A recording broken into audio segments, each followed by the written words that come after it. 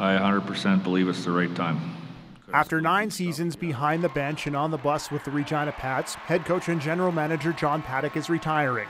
The announcement on Monday was an emotional one. I don't want to talk too much about it, but the health issues I had a year and a half ago, probably as you are laying around and you're not doing much for a few months, probably cinched that this was going to be the time. The 69-year-old Paddock split his 39 seasons in hockey between both junior and professional. The former NHLer spent time in the front office and coaching in the NHL for the Jets, Coyotes, Senators, and Flyers. He joined the Pats in 2014 and was recognized twice as the WHL Coach of the Year.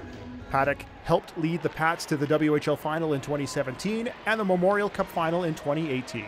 Up until today, didn't quite hit home.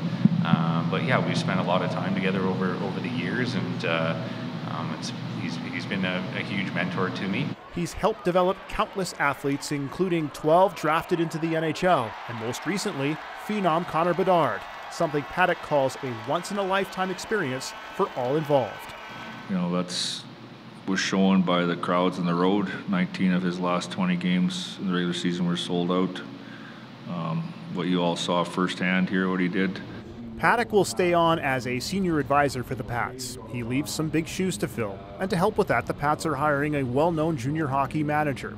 Alan Miller will leave his role with Hockey Canada to take on the GM and VP of Hockey Operations job full-time in August.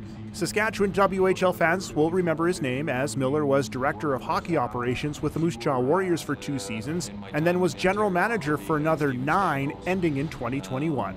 That familiarity, that comfort, knowing we're coming to a place that is passionate about the Pats and the fan base and the partners that we have here, it feels right.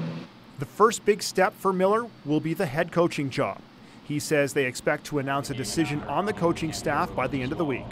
Dan Plaster, CBC News, Regina. So many, me personally.